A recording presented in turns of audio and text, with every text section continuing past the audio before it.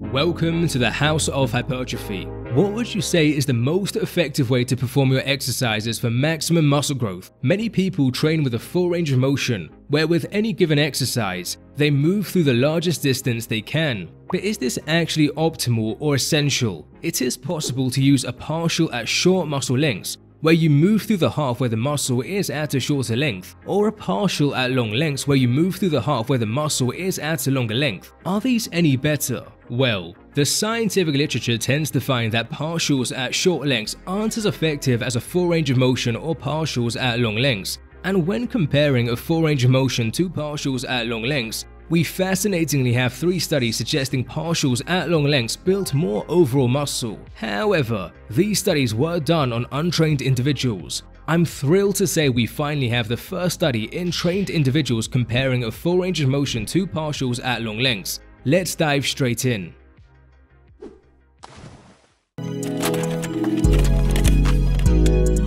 "25 trained individuals with an average of 4.9 years of experience were recruited. Here are some real-life photos of some of the subjects. They trained these exercises twice per week for 8 weeks.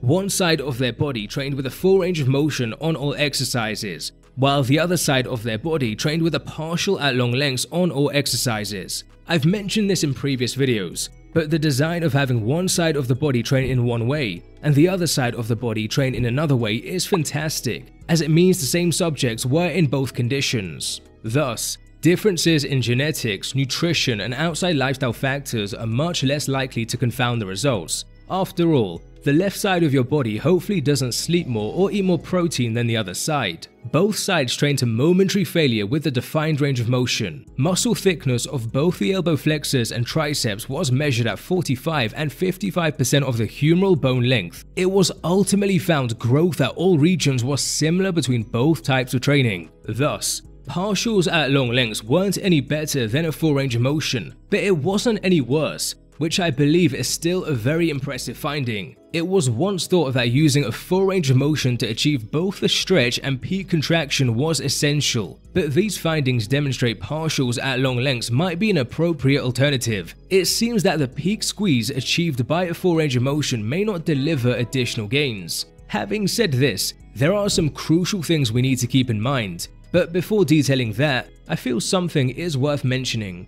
As the authors allude to, these results are great as you have the flexibility to train according to your preference. If you follow the House of Hypertrophy for a while, you'll know that there are many different training styles and roads to a great physique. It's pretty hard to do something that will seriously hurt your gains. These results yet again remind us that we shouldn't forget about the basics. Training hard enough with enough volume and consistency are foundational. As mentioned, there are still some crucial things to keep in mind. Firstly, science is an ongoing process. As the spirit of scientific accuracy will tell you, the results are specific to all the variables used, such as the exercises and the techniques used. One study isn't enough to definitively prove anything, so this isn't the final word on long-length partials. Secondly, remember that elbow flexor and triceps thickness was measured at 45 and 55% regions. But what about other muscles like the chest and lats? We also know muscles do not necessarily grow identically across their regions.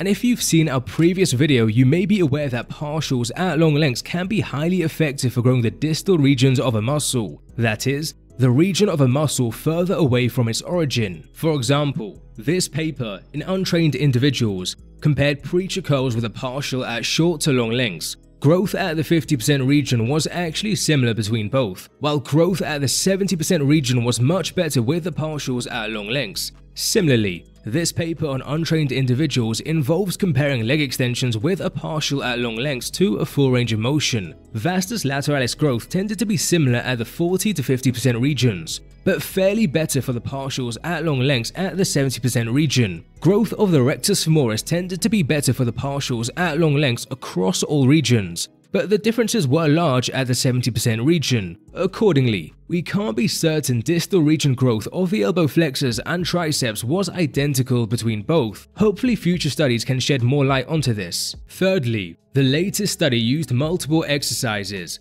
but we can't rule out the possibility that long-length partials work better with some exercises and not others. One possibility is that lengthened partials are most effective with exercises that are hardest at the shortest, more contracted position. For example, both calf raises and leg extensions tend to be hardest at the top shortened position. 2 studies on these exercises, although conducted on untrained individuals, found that long length partials produced more overall growth than a full range of motion. A few exercises in this latest study on trained individuals are hardest around the mid position, which might mean long length partials aren't any better than a full range of motion. Hopefully future studies examine this idea more.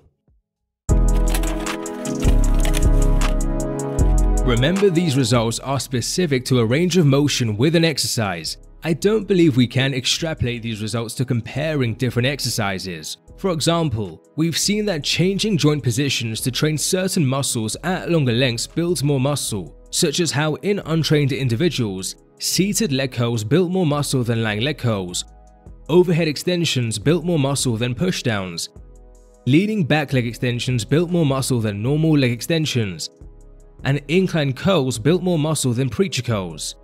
Some might be tempted to take the results of this latest study and say that training at longer muscle lengths in all cases isn't going to build more muscle in experienced lifters. However, remember, in this latest study, both ranges of motions reached the same maximum muscle length. The only difference was the long length partials didn't attain shorter lengths. Conversely, with these exercise comparisons, we're comparing reaching longer muscle lengths to shorter lengths, which is different and may still be better for building muscle in trained individuals. Indeed, although this isn't direct muscle hypertrophy, we've seen that in bodybuilders, leaning back on the leg extension resulted in greater overall rectus femoris activity than normal leg extensions. However, there may be a threshold of the length needed to maximize hypertrophy. That is, even longer isn't always better. I say this as lying down on the leg extension, which stretches the rectus femoris even more, although still producing better activity than normal leg extensions,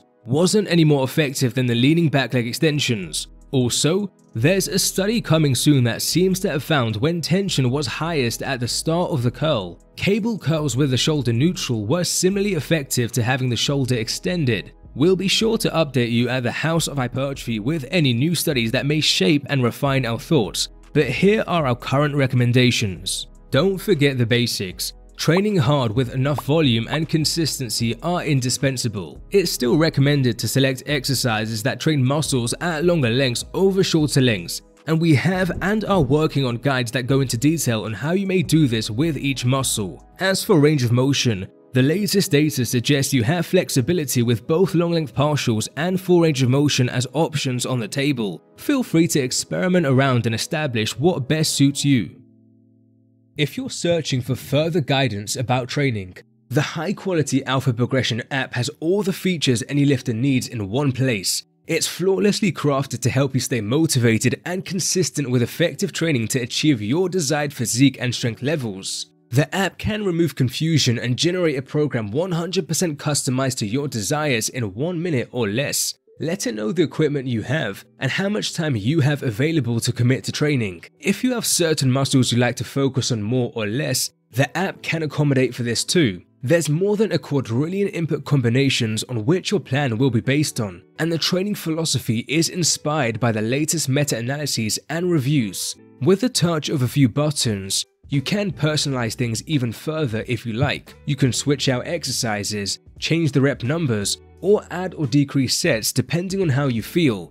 The latest update provides you with unlockable achievements to reward your effort and help sustain motivation to help you reach your ambitions. Invaluable time is also saved as the app automatically generates graphs tracking your long-term progression. The link in the comments and description unlocks 2 weeks free of trying out all the premium features of the app. And if you like it and choose to go further, the link gives you 20% off a subscription. I genuinely believe the app is phenomenal, with the numerous reviews speaking to this.